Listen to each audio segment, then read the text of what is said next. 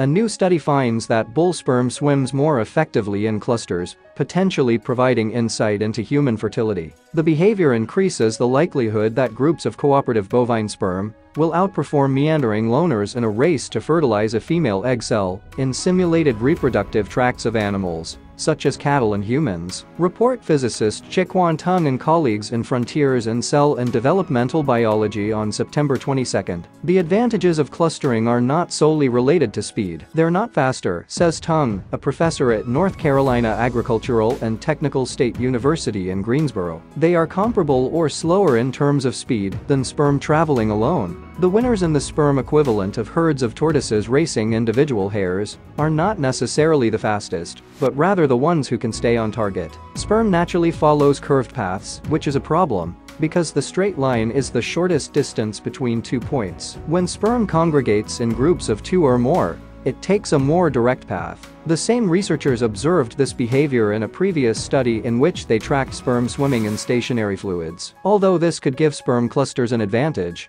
it would only be beneficial if they were heading in the right direction. Other advantages of sperm clustering were not apparent until the researchers devised an experimental setup that included flowing fluid. Sperm travels to the ovum in mammals such as humans and cattle by swimming against a current of mucus that flows through the cervix and away from the uterus. It's difficult to study the benefits of clustering while swimming upstream within living beings. Tung and colleagues devised an analog in their lab, a shallow, narrow 4 cm long channel filled with a thick fluid that mimics natural mucus and flows at rates that the researchers could control. Sperm naturally swims upstream, whether alone or in groups. Clusters of sperm in the experiment, on the other hand, did a better job of moving upstream into the mucus flow, whereas individual sperm were more likely to go in other directions. Despite the faster travels of some individual sperm, the ability of sperm loners to point upstream hampered their progress. When compared to slower-moving clusters, clusters of sperm travel more consistently against the flow than individual sperm do in a thick, mucus-like fluid flowing from left to right.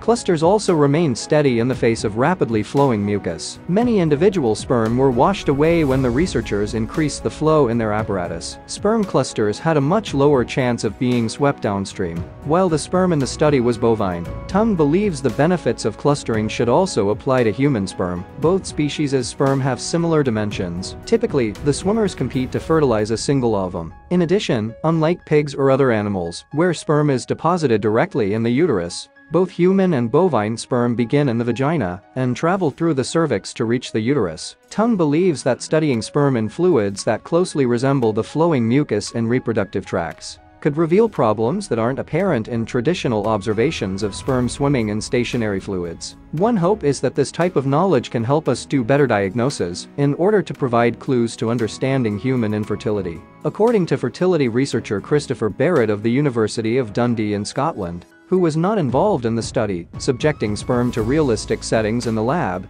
may soon offer practical help for people who are having difficulty conceiving. How a sperm cell responds to its surroundings and how that affects its behavior is a very important subject, says Barrett. This type of technology could be used or adapted to select better quality sperm for people seeking fertility treatment. That would be a huge deal. We will bring new and exciting news and updates from around the world every Monday and Friday, sometimes on Wednesdays. So, stay connected by subscribing and pressing the bell icon. Also, don't forget to smash that like button. Your support is extremely valuable to us to carry on, so that we can keep bringing the most important and exciting news that really matters.